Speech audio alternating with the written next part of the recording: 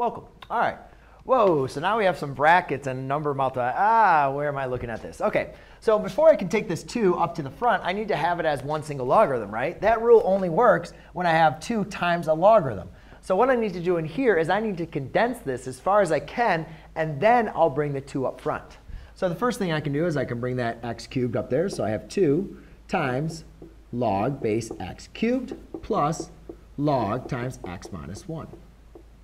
Now I can multiply these. Since I have the sum, I can rewrite it as the product. So therefore, it's going to be 2 times log of x cubed times x minus 1.